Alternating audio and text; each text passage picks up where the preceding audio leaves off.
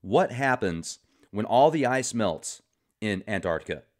The ice sheet that covers Antarctica is about 1.2 miles thick.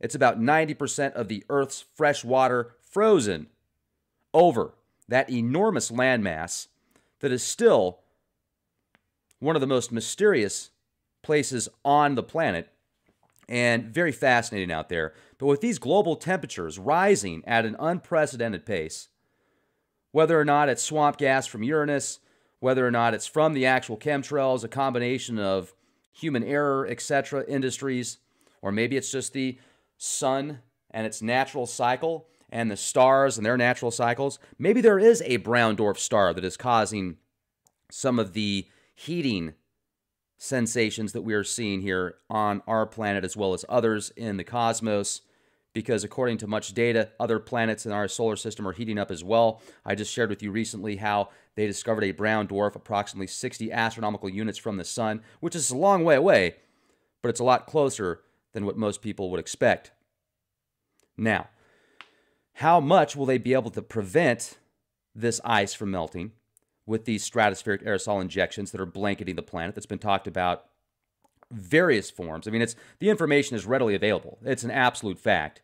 They do it in virtually every nation, over virtually every nation, I should say. Just about every state that I've been to, I've seen chemtrails. And I've been to almost every state in the nation. Just got back from Florida. The skies were chemtrail. They were blocking the sun the whole way back. And they're doing their best to keep the Earth as cool as possible. But even the chemtrails aren't going to prevent this ice from melting. Now, Florida could be virtually completely submerged. Much of the coast, Delaware, Connecticut, Rhode Island, Louisiana. About a third of the population, the world's population, is within a 60-mile radius of the coast. How many people would have to move if global sea levels rise by 200 feet?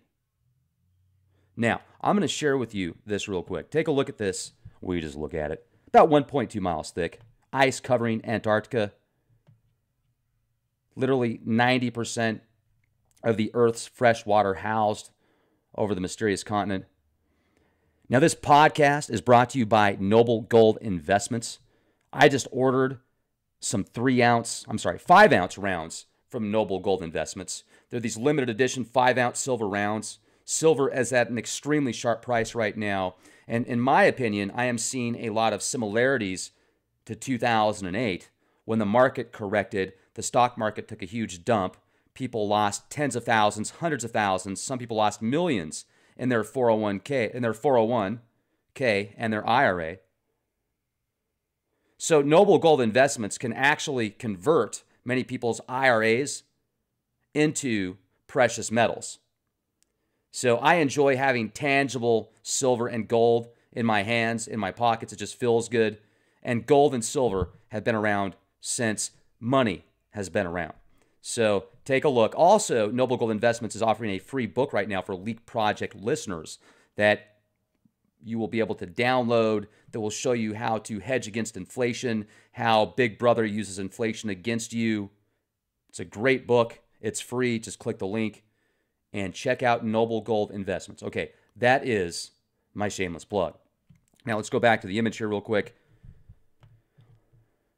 To prove, I think there's plenty of evidence that shows that global sea levels have risen substantially. And the Yonaguni Monument, south of Taiwan, off the coast of Japan, this is an incredible formation of structures that could be 10, 20, 30,000 years old or older. And they're even attempting, some people are still attempting to say that this is a natural phenomenon. Yeah, just look at that. Yep, that's got to be completely natural. It looks like this thing was built by giants. And it was featured on the History Channel, Ancient Aliens. I don't think aliens built this. I think our ancestors built this tens of thousands of years ago. Now, I've shared with you information that there's a good possibility Machu Picchu, before the most recent cataclysm, that took out the majority of the population and killed off almost the entire planet's life sources. I mean, multiple extinction level events. That raised, it was a seaport, and now it's about 12,000 feet in elevation. That supposedly happened in one day. Now, if there's an internal explosion that causes the plates to shift, massive tsunamis, tidal waves, extreme winds, this could also explain some of the flash frozen woolly mammoths and mammals that have been discovered flash frozen, still eating. Just boom, instantly. I mean, take a look at some of these pictures here. Can you imagine what this civilization was like 20,000, 30,000, 10,000 years ago? Look at the size of the stairs, for goodness sakes. How tall were these things?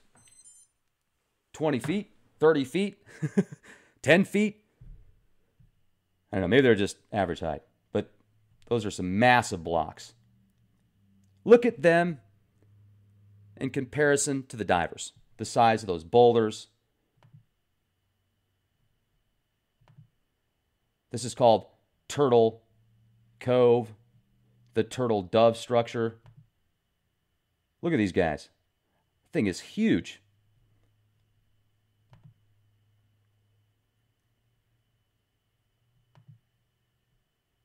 Yeah, I had to learn how to pronounce it properly because I get such a hard time. I still am probably not pronouncing it properly, although I am pronouncing it the way that website said to. Yonaguni, off the coast of Japan. Let me share this with you real quick. Oh, here we go. Right here. So, the Yonaguni Monument, submarine ruins, the southernmost part of the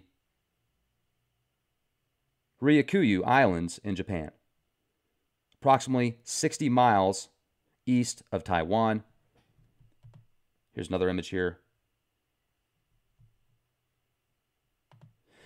So I don't think that if the glaciers, if everything melts in Antarctica, if the ice sheets completely melt because of the volcanoes underneath. I mean, they said recently that 91 volcanoes are underneath the ice sheets of Antarctica. So that's going to cause them to melt, I'm sure, if they start erupting. And also, the weather increasing is going to cause the temperatures to increase on the oceans as well. It goes hand in hand. So that's what the stratospheric aerosol injection is for. That's why they are blasting the skies and blocking the sun, is they're doing their best to keep the planet as cool as possible. Yet there's still giant boats, carrier boats, that emit as much pollution as half the cars on the planet. One boat. You should look this up. It's a carrier boat from China, I think. And that one boat. So if they really want to do something about it, why don't they start releasing these patents on how to clean up the environment, how to clean up the oceans, how to clean up the ozone, how to harness Tesla-type energies? How about vehicles that are running on air-powered engines like the ones that were shown in India 15 years ago? These little rotary engines running off of compressed air. It's because they want a population control agenda. They want to see the powers that be, those that have access to these, the keys to the kingdoms, they want a population reduction by about 95%. And then they can bring in these new robotic androids that will not question their authority, that will be as reliable, as dependable, and as faithful as they want them to be. Ladies and gentlemen, welcome to the New World Order. So, if the glaciers melt that are already on the seas, in the ocean, that's not going to cause the sea levels to rise. I'm tired of hearing people saying, well, take a glass of water and put ice in it. If the ice melts, the water still doesn't overflow. I get it. So you take the ice that's already on land, though, so it's not affecting the sea levels. And if that ice melts, that 90% of the Earth's fresh water melts into the oceans, that will cause the sea levels to rise.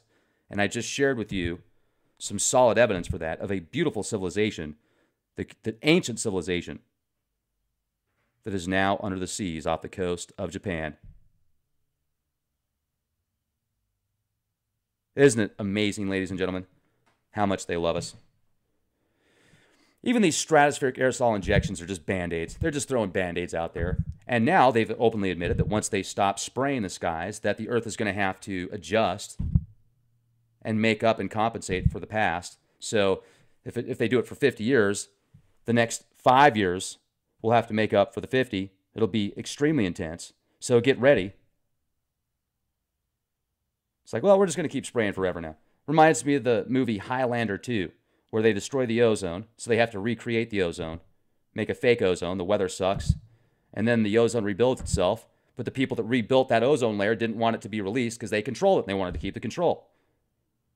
Isn't it amazing how reality mimics art and art mimics reality? We are probably in some galactic show for some very powerful beings right now. Just like you, me, and others that watch television, that watch something on the big screen or at home, whatever. You're watching a play.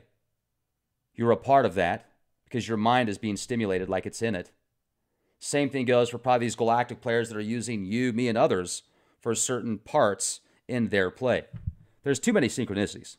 There's too many number patterns.